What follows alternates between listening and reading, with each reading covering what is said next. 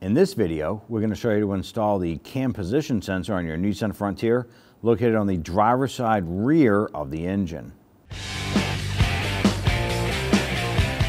With the hood open, we're going to use a 10mm wrench to go ahead and loosen this nut and disconnect the ground terminal off of our battery.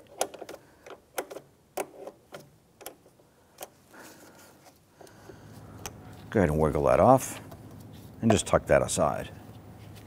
Now, on the back side of our valve cover, we have our sensor right here. Now, this is basically positioned right on the back of the cylinder head, but it's kind of angled. It's like a 33-degree angle roughly. And on the bottom side of this connector is a 10mm bolt. Only way you can really get to it is to reach down along the back side.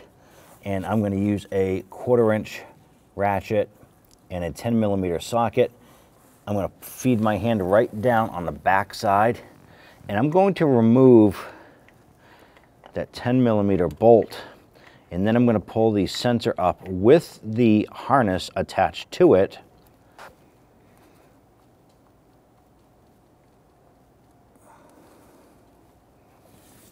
Now I'm just going to use a small pry bar here to reach down and just gently assist on popping that out while I grab that by hand.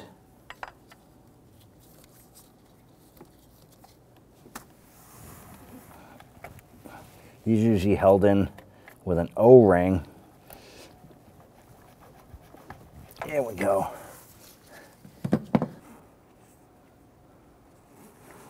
Pull it straight back and out. And here is the unit right here.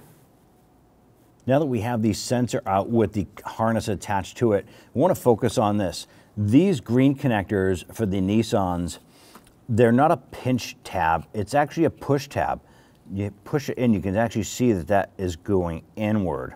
Now, sometimes there might be sand or debris inside here. You can use a blowgun and just kind of gently blow in there, or use some spray lube to put in there and get that to start to work. Now, what you want to do is push this in. It takes quite a bit of effort to do this. You push that in and it actually locks into place. Then grab that sensor and pull that out. You want to be careful not to damage the connectors. I'm just using a small pair of pliers here, and I'm going between these two right here. Gently squeeze it just that little bit extra right there. You can just feel it, and then it stops, and boom. It almost pops the sensor right out of the position there. I'm going to go ahead and set that aside.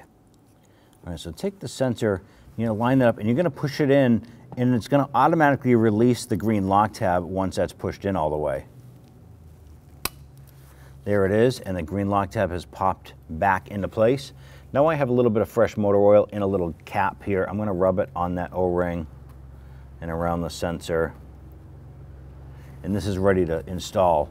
So I'm going to go ahead and lower this down, and we'll insert that back in to the back side of the cylinder head area. Once you have that installed, go ahead and push that in. Kind of twist that sensor a little bit. It's just going to pop in past that O-ring. And go ahead and take your bolt here.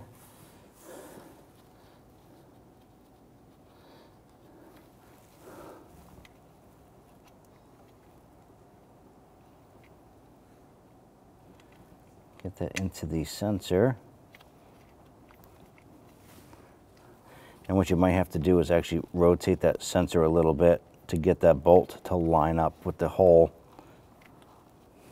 All right, once we get it in there, let's go ahead and snug that down.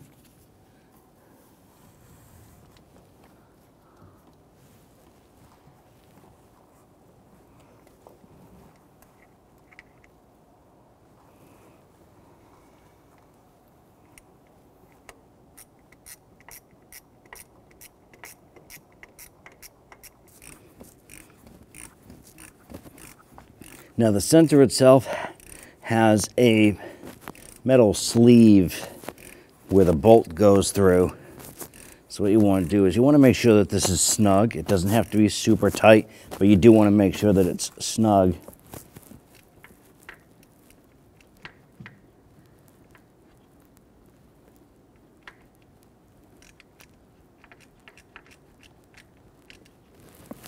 So once that bottoms out, just give it a little bit more.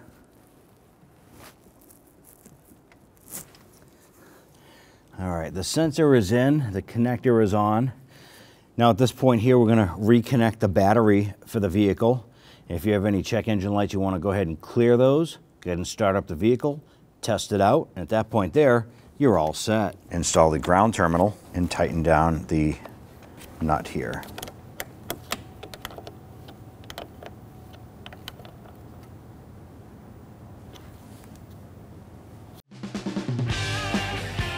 When only the best will do, demand TRQ. The only company that lets you view before you do. TRQ is committed to offering the highest quality aftermarket auto parts that are engineered for peace of mind. Thanks for using and viewing with TRQ.